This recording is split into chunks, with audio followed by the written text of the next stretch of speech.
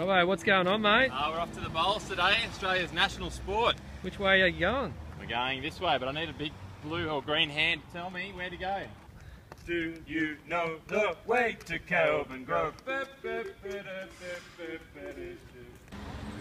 So once again, we're at a corner. There's no big green hand. Could get lost on the way to the bowls. There we go. Good. Good. Oh, we're here.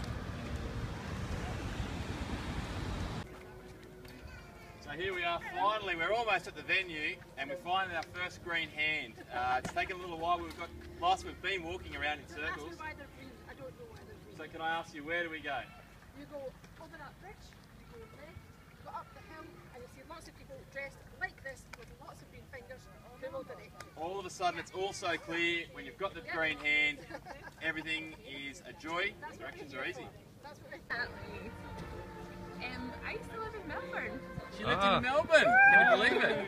That's the green hand capital of the world. Which way to Melbourne? Whoa.